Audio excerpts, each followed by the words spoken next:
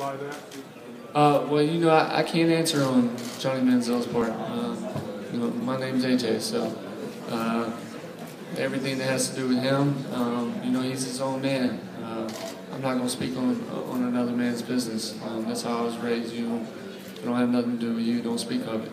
So, you know, I know how I handle myself out in public, how I carry myself in front of people, and that's what I'm worried about. Is trying to be the best player and best person off the field that I can be for my family and the University of Alabama.